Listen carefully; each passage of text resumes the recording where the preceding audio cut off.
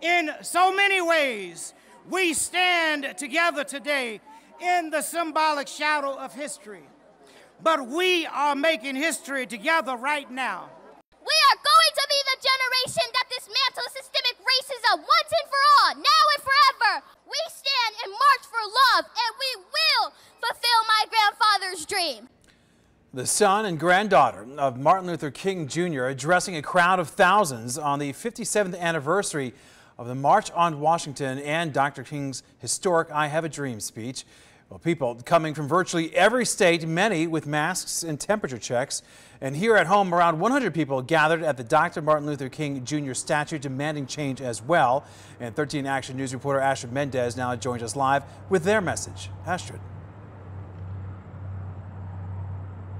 Todd, police accountability, prisoner reform, and justice for the community are just some of the things that are saying that they require change. The National Action Network says that the time for action and change is now.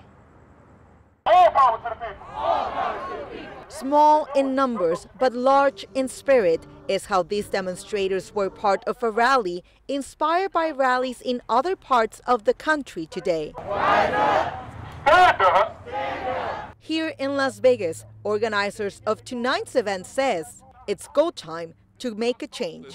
This city has killed hundreds of black and brown unarmed people, and nobody's addressing that problem. So the message for today is to let people know that the fight of racism and justice, it lives in Las Vegas. This city was once called the Mississippi of the West.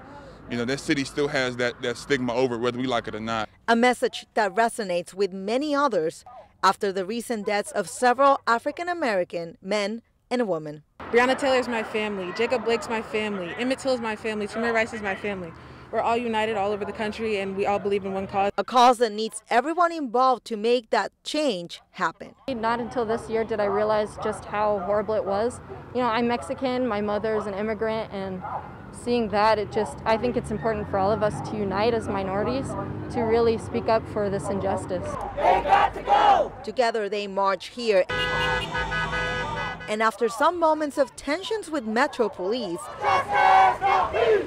they promise to continue fighting against police brutality.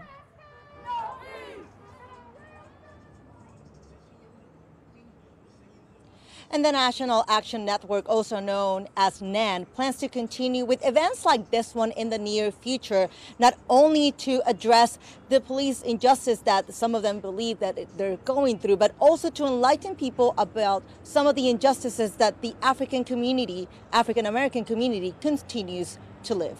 Reporting live, Astrid Mendez, 13 Action News.